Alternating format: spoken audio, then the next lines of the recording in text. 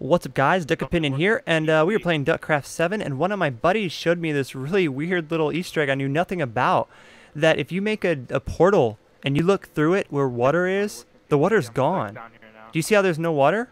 And that's so weird. I thought that was one of the coolest things. I've been playing this game since it came out on 360 and a crapload on PC, but I never noticed if you look through the Never, it removed the water in the land. That's like really cool, and I think a lot of people can use that for a lot of diamond hunting. So if it helped you out, leave a thumbs up. Talk to you later. Peace.